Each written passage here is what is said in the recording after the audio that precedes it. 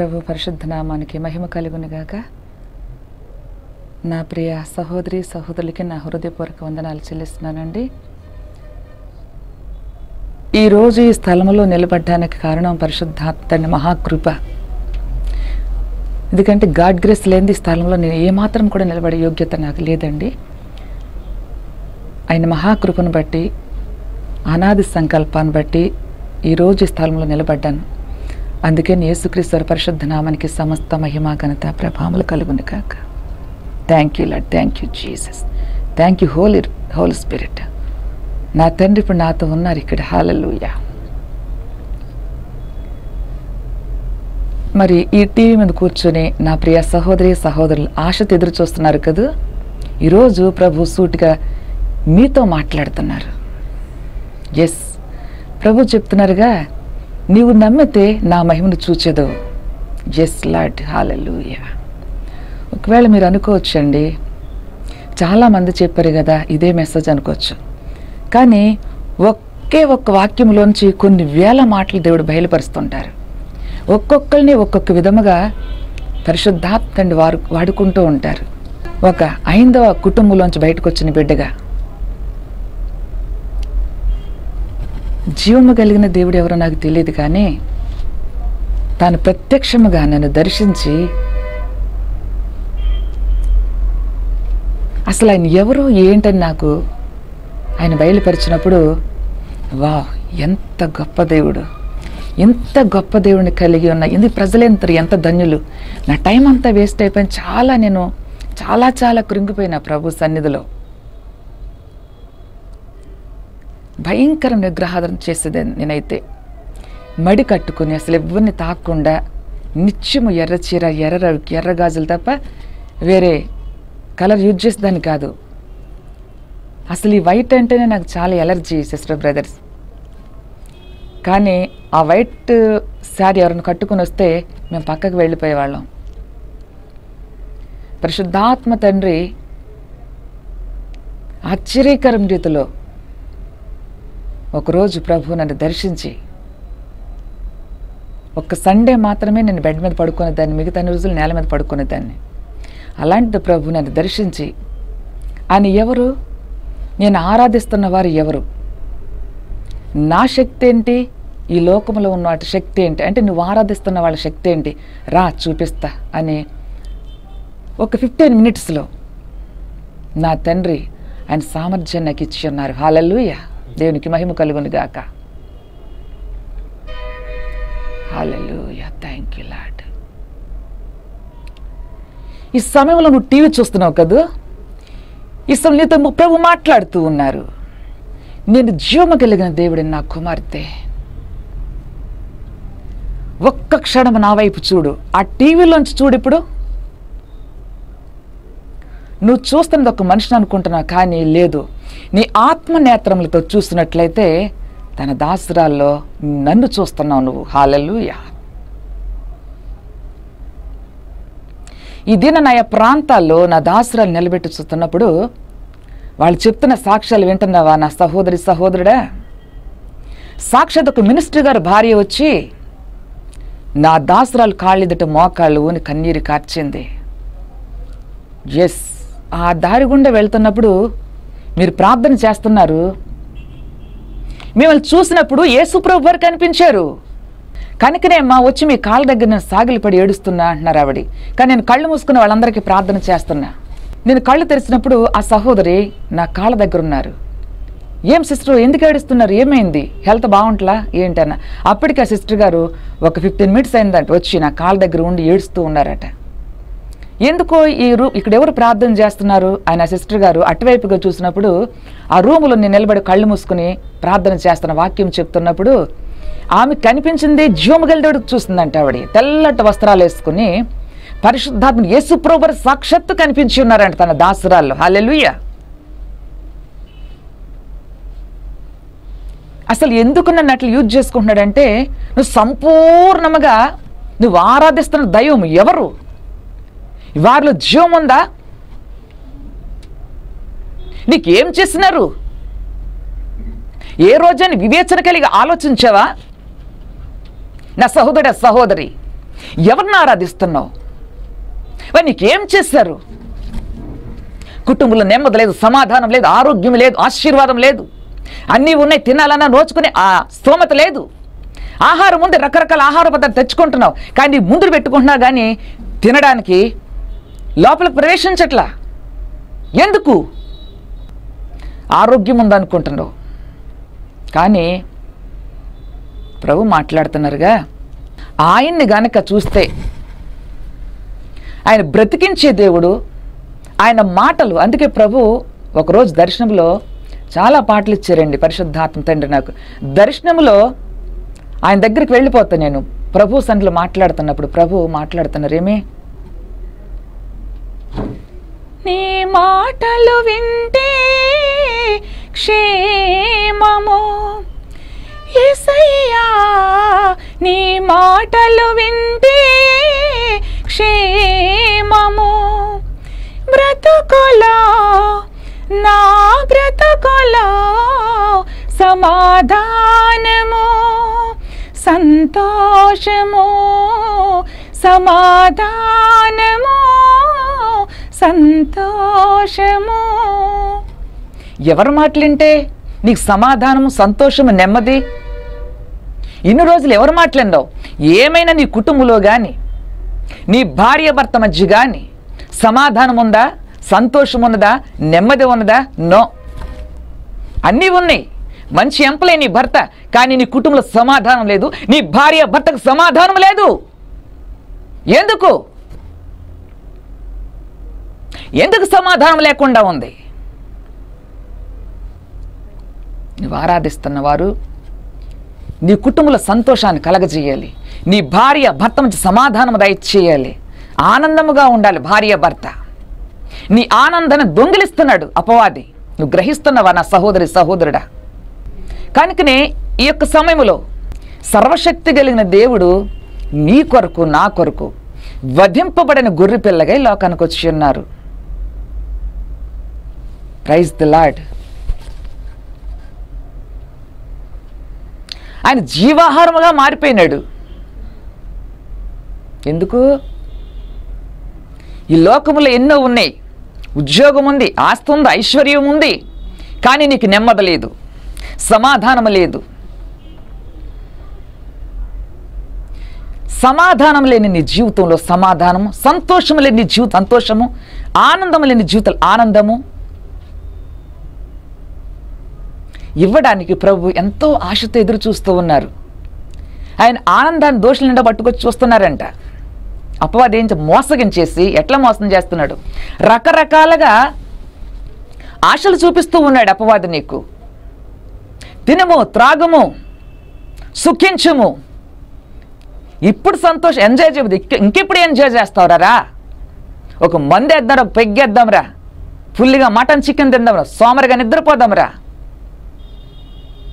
ఇప్పుడు ఈ వయసులో తినకపోతే ఎప్పుడు తింటావు అంటాడు అపవాది. అధికముగా తిండి చూపించి, మాంసాపేక్ష చూపించి, మాంసం చాలా మంది చూడండి దినాన్న మాంసం బాగా తింటుంటారు. మేమైతే మటన్ చికెన్ ఏమి తినం అసలు. హల్లెలూయా. తిండి తింటే సోమర్తనం వచ్చేస్తుంది. Praise the lord. తిండి మీద మనసు పెట్టమాకండి. బ్రతికించే మాటలు యేసయ్య మాటలు. ఆయన మాటలు వింటే నువ్వు బ్రతుకుతావు.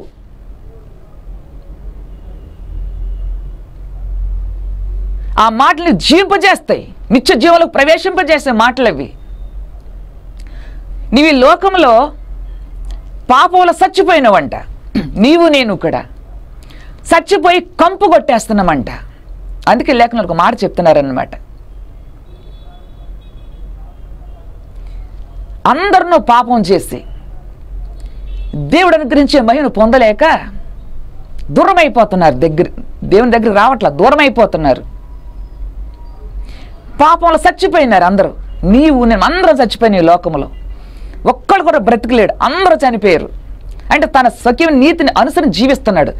దేవుని నీతిని పక్కన పెట్టేసి మనుషుడిగా నీ నీతిని బట్టి నా నీతిని బట్టి నాకు తెలిసిలే ఏం చేయాలో అంటున్నావు. ఒకప్పుడు నేను కూడా అంతే అన్నా.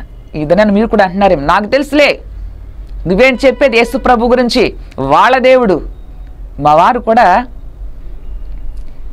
ప్రభు నేను రక్షకుడు అంగీకరించినప్పుడు యేసయ్య మాటలు వినడానికి నేను పక్కన మా వారు పోలీస్ డిపార్ట్మెంట్లో చేసేవారు. మేము పైన అప్స్టైర్లో ఉన్నప్పుడు పక్కన వాళ్ళు క్రిస్టియను, వాళ్ళ సేవకులు వచ్చినప్పుడు వాక్యం చెప్తుంటే విందామని వెళ్ళేదాన్ని. గట్టి గడిచారు, ఏమి ఎక్కడికి వెళ్తున్నావు, ఆ గ్యాంగులో కలిసిపోతావా ఏంటి, నీ దేవుడే నీకు చెప్పాడా, మన దేవుడు కాదు వాళ్ళు, రా అని గట్టి గడిచేవారు ఆయన. అంటే బ్రతికించే మాటలు వినడానికి అపవాది ఒప్పుకోడు, సాతాను నీకు ఎరేస్తాడనమాట. వాళ్ళకి చిన్న మాంసం ముక్క ఏదో పెట్టేసి వలేస్తాడు.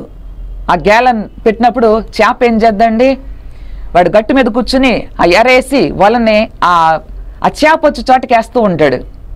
సరిగ్గా పాపం పిచ్చిది ఏం చేద్దాం, చేప వచ్చి నోట్లోకి పెట్టుకున్నాం కదా ముక్క మాంసం ముక్క అని నోరు చాపి అట్లా అందుకోపోయేసరికి వాడు ఏం చేస్తాడంటే చాలా స్లోగా మెల్లగా మెల్లగా మెల్లగా ఆ వలని వాడి దగ్గరికి లాక్కుంటుండట అన్నమాట. ఎందుకంటే అక్కడి నుంచి అయితే పారిపోద్దేమో పంపించదని చెప్పేసి దగ్గరికి లాక్కుని చాలా జాగ్రత్తగా లాగుతాడు.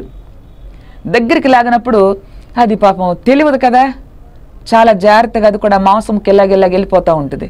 వెళ్తూ ఉంటే ఇది తెలీదు, ఇంకా అందుకుంది నోరు అట్టు పెట్టి వెళ్తూ ఉంటుంది. దగ్గర నుంచి టక్కున పైకి లాగేస్తాడు. లాగి దేంట్లో వేసుకుంటాడు, బొట్టలు వేసుకుంటాడు, తీసుకెళ్ళి చంపేస్తాడు దానికి తెలీదు. అలాగే ఈ దినాల్లో జీవము కలిగిన దేవుడు ఎవరు, సృష్టికర్త ఎవరు తెలుసుకోకుండా నిన్ను మభ్య పెట్టేస్తున్నాడు అపవాది. ఒక సిస్టర్ గారు 40 ఏళ్ళు అయింది ప్రభువు నమ్ముకు, నాకు చెప్తున్నారు, ఏమి నిరీక్షణ, నిజంగా పరలోకం ఉందంటారా అని అడిగింది ఆవిడ. అప్పుడు నేను ఒక 2 years అవుతుంది ప్రభువు నమ్ముకుని. వాళ్ళు 40 ఏళ్ళు ప్రభువు నమ్ముకుని అర్ధరాత్రి నైట్ బాగా కేకలు వేశారు పోలీస్ క్వార్టర్లో, దయ్యాలు వస్తున్నాయి, డోర్ కొట్టేస్తుంది, విండోర్ కొడుతుంది అని పెద్ద పెద్దగా కేకలు వేసేవారు ఆ సిస్టర్ వారి పిల్లలు కూడా. అప్పుడు నేను బహు ధైర్యం కలిగి వాళ్ళందరూ నిద్రపోయిన తర్వాత నేనే ఎనైంటింగ్ చేసి కొబ్బరి బాటిల్ తీసుకుని వెళ్ళి వాళ్ళ డోర్ మీద వాళ్ళ చుట్టూ కూడా క్రాస్ గుర్తేసి ఆ సిలువ రక్తం చల్లేదాన్ని. Praise the lord. చల్లిన తర్వాత నైట్ చాలా హ్యాపీగా నిద్రపోయేవారంట. ఏమి రాత్రి చాలా చక్కగా నిద్రపోయినాం సిస్టర్, మేము ప్రార్థన చేసి అక్కడ డోర్ మీద క్రాస్ గుర్తేసినామండి. ఇక అప్పటి నుంచి మా దగ్గరకు వచ్చి ప్రార్థన చేయించుకోవడం ప్రారంభించారు. ఆ జీవము కలిగిన దేవుళ్ళు ఎంత, అందుకే ప్రభు నీవు మనుషులకు జ్ఞానాన్ని ఆధారం చేసుకొనక దేవుని శక్తిని ఆశ్రయించు, ఇదని చాలా మంది క్రైస్తవులను చెప్పుకుంటుంటారు. చూడండి ఆయన ఎంత శక్తి కలిగిన దేవుడో, నిజంగా నువ్వు క్రీస్తులు నిలిచి ఉంటే తెలుస్తుంది ఆయన సామర్థ్యం అనేది ఏంటో. నమ్ముతున్నావు అంతే. ఎందుకు నమ్ముతున్నావంటే ఆయన్ని నీ స్వకీయ ఆలోచన నెరవేర్చుకోవడానికి, నీ ఇష్టాన్ని నెరవేర్చుకోవడానికి ఆ నామాన్ని ఉచ్చరిస్తున్నావు. జాగ్రత్త, ఈ సమయంలో ప్రభు నీతోటే మాట్లాడుతున్నారు. మీ క్రిస్టియన్ అని చెప్తున్నావు, ఎట్లా అడుగులేస్తున్నావు?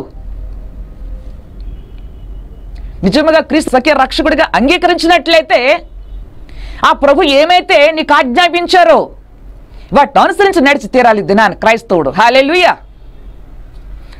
ఓ క్రైస్తవుడా, క్రీస్తు రక్తంలో కడగబడి క్రిస్టియన్ అని చెప్తున్నా నీవు సహోదరుడా, నీ ప్రవర్తన ఎలాగుంది, నీ మాట తిరిగి ఎలాగుంది, నీ నడకలు ఎలా ఉన్నాయి, తలంపులు ఎలా ఉన్నాయి, నువ్వు ఏ స్థలానికి వెళ్తున్నావు, ఏం మాట్లాడుతున్నావు, ఏమి తింటున్నావు, ఏమి త్రాగుతున్నావు? జాగ్రత్త.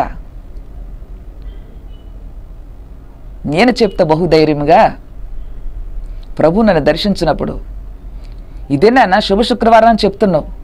ఆయన ఒక బలి పశువుగా ఈ లోకానికి వచ్చాడు. ఎందుకు? పాపంలో సచ్చిన నీ కొరకు, నా కొరకు చనిపోయి కంపు కొడుతూ ఉన్నాం మనమైతే. ఆ వాసన వస్తున్న ఈ శవాలన్నీ కూడా దుర్వాసన వచ్చేస్తున్నాయి. తండ్రి చూస్తూ ఉన్నారు, అయ్యో నా స్వహస్తములతో నా పోలుగులో తయారు చేస్తానే, ఈ బిడ్డల భ్రష్టులు అయిపోయారు, పాపం చేసి చచ్చిపోయారు నా బిడ్డలు, ఏమైనా సరే నేను బ్రతికించాలి అని తండ్రిగా ఉన్న దేవుడు కుమారుడికి లోకానికి శరీరధారికి వచ్చేసాడు. ఏ దేహముదైతే పాపం చేస్తున్నావో ఆ పాప శరీరాకారముతో ఈ లోకానికి వచ్చి ఉన్నాడు. చచ్చిపోయి నిన్ను నన్ను బ్రతికించడానికి హల్లెలూయా బలి పశువుగా వచ్చి ఉన్నాడు ఆయన. ఆ కలువరి సిలువలో వేలాడుతూ ఉన్నాడు ప్రభు. నీకేమైనా జ్ఞానము వివేచన ఉన్నట్లయితే వినండి, నన్ను తిరిగితే శాపం అయిపోద్ది, జాగ్రత్త. అనేక మీటింగ్స్కి నేను చాలామంది సేవకులు ఇన్వైట్ చేస్తూ ఉంటారు. నేను గొప్పదానని చెప్పట్లా, ఏమి జ్ఞానం లేని దానం నేనైతే. ఈ లోక జ్ఞానం అయితే నాకు లేదు, కానీ ఆ ప్రభు ఆయన ఆ జ్ఞానంతో నడిపిస్తున్నారు, ఆయన ఆత్మతో నింపి. నా నామను వెళ్ళి నా హస్తం నీకు తోడేయిండును, నీకు విరోధముగా రూపించబడిన ఏ ఆయుధము వర్ధలదు అని ప్రభు నాతో మాట్లాడినప్పుడు, ఏమి ఒంటరిగా వెళ్ళిపోతున్నా, భయపడవు అన్నారు. భయపడను. నేను ప్రభుకి విరోధంగా అడుగు వేస్తే భయపడతా, తప్పు చేస్తే భయపడతావు. ప్రభు చెప్పినారు ఒక మాట, నీతిమంతులు సింహముల వలె ధైర్యముగా ఉందురు. Thank you lord Jesus. ఇది నేను అనీతిమంతుని రక్తంలో కడగబడిన నీవు, అనీతిమంతు స్వకీయ రక్షకుడిగా అంగీకరించిన నీవు, ఆయన గుణ లక్షణాలు సంతరించుకున్నావా? ఈ సమయంలో టీవీ చూస్తున్నట్లున్నావు, ఒకసారి ఆత్మ పరీక్ష చేసుకో. యేసు ప్రభువు ఏం చెప్పినారు? నా తండ్రి చిత్తాన్ని నెరవేర్చడానికి లోకానికి వచ్చి ఉన్నాను. ఎలా నెరవేర్చాడు ఆయన? ఎన్ని శ్రమలు, ఎన్ని బాధలు, ఎన్ని ఇరుకులు, ఇబ్బందులు, అవమానాలు, నిందలు, దెబ్బలు ఉమ్మవేయబడింది ఆయన ముఖం మీద. చెంపలు పెరికి వేసినారు, ఈ పెద్ద దున్నేశారు, ఆయన శరీరం రక్తం అంతా కుమ్మరించాడు. నాకు చూపించారు ప్రభు. భూమికి ఆకాశానికి మధ్యలో వేలాడుతూ ఉన్నాడు నా తండ్రి. అయితే ఆయన కొడుతున్నప్పుడు ఇంతంతలా కర్రలతో కొడుతున్నారు, కాళ్ళ మీద మోకాళ్ళ మీద కొడుతుంటే చాలా పెద్ద సౌండ్ వస్తుంది, టాప్ అని కొడుతున్నారు. బళ్ళని చిమ్ముతుంది ఆ మోకాళ్ళ నుంచి బ్లడ్. అయితే ఆ బ్లడ్ అంతా ఈ జలములు ఏదో ప్రవహిస్తుంది. జలములు అంటే ఏంటండి? మన మీదే, ఈ లోకంలో జీవిస్తున్న మన మీద ఆయన బ్లడ్ అంతా కుమ్మరించాడు. నీ మీద నా మీద పాపమంతా కడిగేశాడు, శుద్ధులుగా చేసినాడు. ఇది నాన్న వధింపబడిన గొర్రె పిల్లగా దేవుడి లోకానికి శరీరం దిగివచ్చి ఉన్నాడు. నిన్ను నన్ను బ్రతికించాడు. బ్రతికిన నీవు నేను ఆయన కొరకు ఏం చేస్తున్నావు? తండ్రి చెప్పాడు, కుమారుడు చెప్తున్నాడు తండ్రి కొరకు, నేను నా తండ్రి చిత్తాన్ని నెరవేర్చడానికి వచ్చి ఉన్నాను, నా ఇష్టం నెరవేర్చుకోవడానికి రాలా అని చెప్పి శ్రమల్లో కూడా ఆయన ఏమి నేర్చుకున్నారంట అండి? విధేయత నేర్చుకున్నారంట. హల్లెలూయా. మరి దినాన్న ఆ పరిశుద్ధుడైన ఆయనకని శ్రమలతో విధేయత నేర్చుకున్నాడే. ఆయన ఏ తప్పు చేయలే, ఏ పాపం చేయలా. ఇదేనన్న ఏదైనా కొంచెం శ్రమ, కొద్దిగా బాధ ఏదన్నా వస్తే ఫాస్టింగ్ ప్రేయర్ చేద్దాం రండి అంటారు, కానీ నిన్ను నువ్వు సరి చేసుకో అంటే ఫాస్టింగ్ ఉంటే సరైపోద్దా? చేసిన తప్పుకు శిక్ష అనుభవించక తప్పదు. నాబోతు కూడా తన పిత్రార్జితం ఆస్తినిచ్చారు వారి తాతలు ముత్తాతలు. అహాబుకి చెడ్డ తలంపు చెప్పింది భార్య. అంటే వీళ్ళెవరు? దుష్టుని సంబంధులు, కీడు చేసే వాళ్ళందరూ దుష్టుని సంబంధులు. అహాబు భార్య మాట విని భర్త భయంకరంగా నాబోతుని చంపించేసాడు. ఇది అన్యాయం కాదు? దేవుడు ఊరుకుంటారా? తర్వాత ప్రవక్తకు బయలుపరిచాడు ప్రభు. చూసావా ఏం చేస్తున్నాడు అహాబు? కన్నీరు కార్చి ఫాస్టింగ్ ఉపవాసం ఉండి ప్రార్థన చేస్తున్నాడు. సరే, నా ఉగ్రత తప్పిస్తా తన మీద, కానీ తన సంతానాన్ని ఏం చేస్తున్నాడు? హతము చేస్తున్నాడు లేదా? నువ్వు తప్పు చేసి తప్పించుకోవచ్చు, కానీ నీవు చేసిన పాపిష్టి తలంపులను బట్టి, తలంపు తలిస్తేనే పాపం అని చెప్తున్నాడు. నువ్వు చేయవసరంలా. యేసు నేను చెప్పినది ఏమనగా అన్నాడు ప్రతి విషయంలో ఆయన యేసయ్య. కాబట్టి ఆయన చెప్పినది ఏమిటంటే అన్యాయం చేయకు, అక్రమం చేయమాక. అసలు తాటి నీకు రాకూడదు అసలు ఆలోచన కూడా. ఆయన బలి పశువుగా ఈరోజు పస్కా బలి, హల్లెలూయా, బలి పశువుకు వధింపబడ్డాడు. ఆయన రక్తములు మనల్ని కడిగాడు, మన కోసం ఆయన రక్తాన్ని కుమ్మరించాడు. ఇద్దరు చూడండి, ప్రతి సండే వెళ్ళిపోయి సాక్రమెంట్ తీసుకున్నావా? ఎందుకు తీసుకుంటున్నావు? ఎందుకు తీసుకోండి? నేను ఆలోచన ఉందా నీకు? ఆయన శరీరం తింటున్నావు, రక్తం పానంగా తాగుతున్నావు. ఎందుకు తింటున్నావు? ఎందుకు తాగుతున్నావు? ఒక్కసారి కనుక కలువరి సిలువలో ఆ వేలాడిన యేసును చూసినట్లయితే చలించిపోవాలన్నమాట. నీ మనసు చలిస్తుందా? చెప్పు. ప్రభు నీతోటే మాట్లాడుతున్నారు. ప్రభువా ప్రభు అని ఏడుస్తున్నావు, కానీ ప్రభు అంటున్నారు, ప్రభువా ప్రభు అనగా నా తండ్రి చిత్తాన్ని నెరవేర్చాలి. వాళ్ళు మాత్రం రాజ్యంలో ప్రవేశిస్తారు. ఏ రాజ్యంలో? పరలోక రాజ్యములో. ప్రభు చెప్తున్నారు, ఆ సిలువలో వేలాడబడినాడు యేసు ప్రభు వారు. ఆయన అంటున్నారు కదా, ఒక మాట చూద్దాం. లోకా 23 అధ్యాయము 32 నుంచి 34 వరకు. తండ్రి వీరేమి చేస్తున్నారో వీరెరుగురు గనుక వీరిని క్షమించండి. ఎవరు వీరు? ఎవరి కోసం చెప్తున్నాడు? వీరు ఏం చేస్తున్నారో వీరు ఎరుగురు కనుక క్షమించండి. మరి క్రీస్తు రక్తంలో కడగబడిన నీవు నేను కూడా క్షమించే మనసుందా? వీరు ఎవరంటే పాపులు. పాపులంటే ఎవరు? మనమే. ఆయన ఎన్నో అద్భుతాలు ఆశ్చర్యకాలు చేసి ఉన్నారు యేసుక్రీస్తు ప్రభువు లోకానికి వచ్చి. గుడ్డివారికి చూపునిచ్చారు, కుంటివారికి నడకనిచ్చారు. ఎలాంటి వ్యాధులైన బాధలైన ఏదైనా కూడా ఆయన అసాధ్యమైన ఏదైనా సమస్తం సాధ్యపరిచిన దేవుడు, బ్రతికించిన దేవుడు, చనిపోయిన వారిని ఎన్నో ఎన్నో కార్యాలు చేశాడు. దయ్యాల్ని పారదోలిన దేవుడు.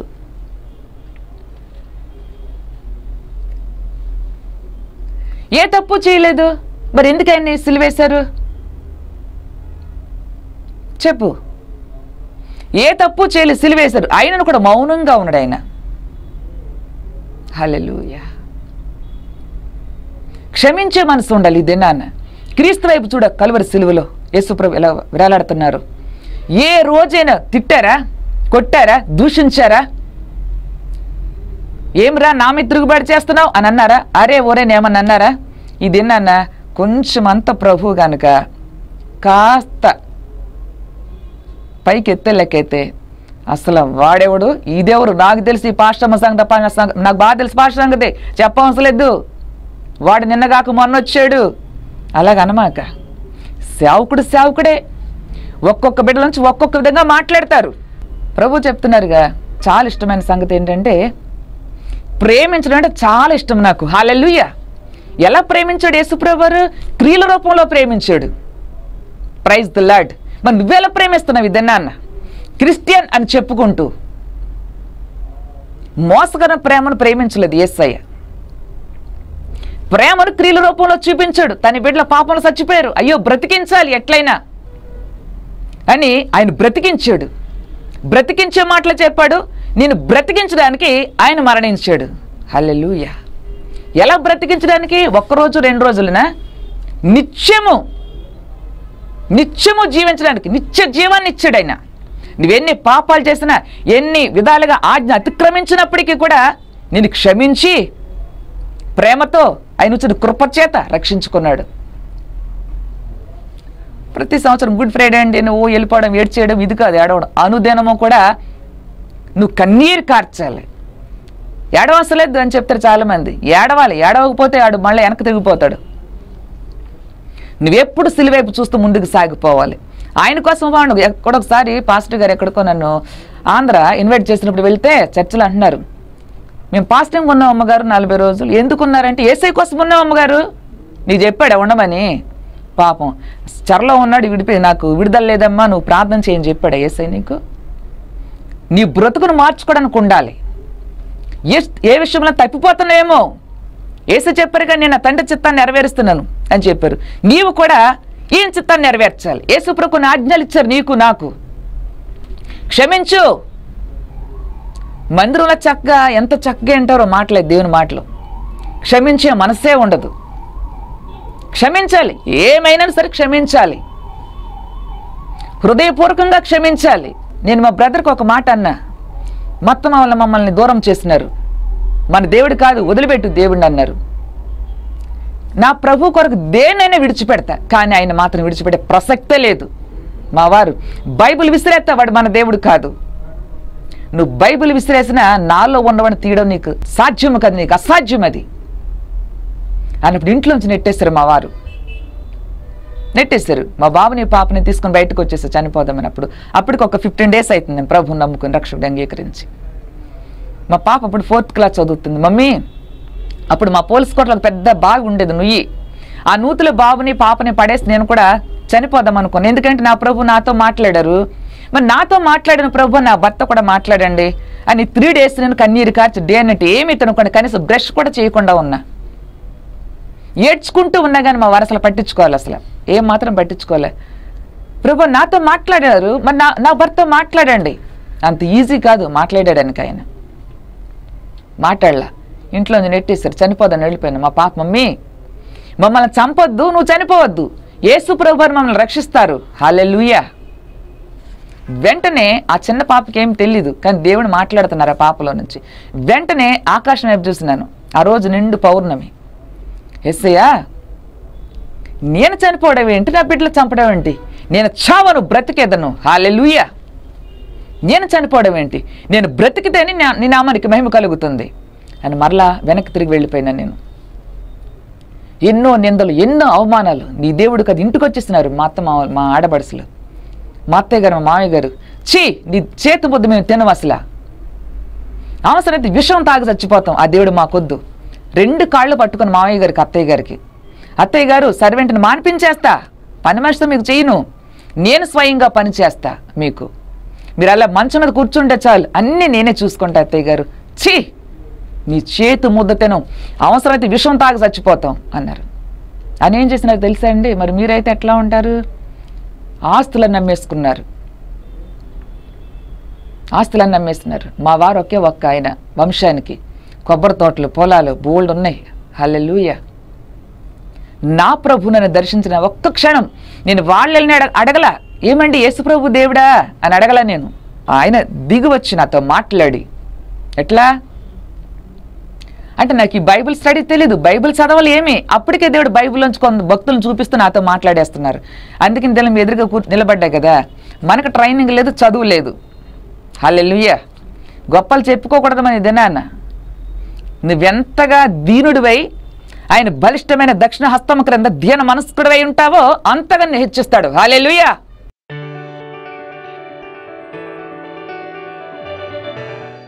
మహోన్నతుడా, మహాఘనత వహించినవాడా, ఆది సంభూతుడా, యేసయ్యా, నీవు నా కొరకు ప్రాణం పెట్టావయ్యా, నన్ను బ్రతికించడానికి వచ్చావయ్యా, నన్ను బ్రతికించడానికి నీవు మరణించావు యేసయ్యా. ఇదిగో ప్రభువా, బ్రతికించే నీ మాటలు ఎంతసేపు నేను విన్నాను తండ్రి. అయ్యా, ఏ విషయంలో తప్పిపోయానేమో ప్రభువా, నన్ను క్షమించు తండ్రి. ఈ దీనుడు ప్రార్థన ఆలకించయ్యా, ఈ దీనురాలు మరి ఆలకించు స్వామి, నాకు నీవు తప్ప ఎవరూ లేరు యేసయ్యా. అయ్యో దేవా, ఇదిగో భార్యను కోల్పోయానయ్యా, భర్తను కోల్పోయానయ్యా, ఒక విధవరాలుగా ఉన్నాను, తల్లి లేదు, తండ్రి లేడు, దిక్కులేని వాళ్ళగా జీవిస్తున్నామయ్యా అని రోధిస్తున్నావా? ప్రభు అంటున్నారు కదా, నిన్ను ప్రేమిస్తున్నాను కుమారుడు, నా కుమార్తె, నీ పక్షముగా నేను ప్రభు మాట్లాడుతూ ఉన్నాను. ఏడవ మాక, నేను నీ పక్షంగా ఉన్నాను, ఆ వ్యాధిని బట్టి నువ్వు ఏడవ మాక, భయపడమాక, నేను నా కుమారుడు, నా కుమార్తె అని ప్రభు మాట్లాడుతున్నాను. నువ్వు ఏకీభించు, ఎక్కడైతే ఆ సమస్య ఉందో అక్కడ చేయి పెట్టు, విశ్వాసం ఉంచు. నేను ప్రార్థిస్తున్నాను, lord touch them, lord touch them, heal them. ఆ దేహాన్ని పట్టి పిడిసిన దురాత్మ శక్తి సమూహంలో నజరుడైన యేసు శక్తి కలిగిన నామన, నజరుడైన యేసు క్రీస్తు శక్తి కలిగిన నామలో ఆ దేహాన్ని విడిచిపెట్టాడు పమని ఆజ్ఞాపిస్తున్నాను, పమని ఆజ్ఞాపిస్తున్నాను. కమాండ్ చేస్తున్న దయ్యమా, పమని ఆజ్ఞాపిస్తున్నాను. ఆ గడ్డలే నజరుడైన యేసు కలిగి పమని ఆజ్ఞాపిస్తున్నాను. ఆ హెడ్కి ఇప్పుడు యేసు నామములో హీల్ అయిపోమని ఆజ్ఞాపిస్తున్నాను. ఆ బాడీ పెయిన్స్ యేసు నామములో హీల్ అయిపోమని ఆజ్ఞాపిస్తున్నాను. నడిన చలికాల వరకు నీకు స్వస్థత లేదు, ఎక్కడ స్వస్థత లేదు నా కుమారుడు, నా కుమార్తె నీకు. ఇప్పుడు ప్రభు మాట్లాడు, విశ్వాసం ఉంచు. ఇది టీవీలో నుంచే ఆయన ఒక అగ్ని, బలమైన అగ్ని నీ మీదకి రాబోతుంది, హల్లెలూయా. నువ్వు నమ్మితే మాత్రమే మహిమ చూస్తాను నా కుమారుడు, నా కుమార్తె.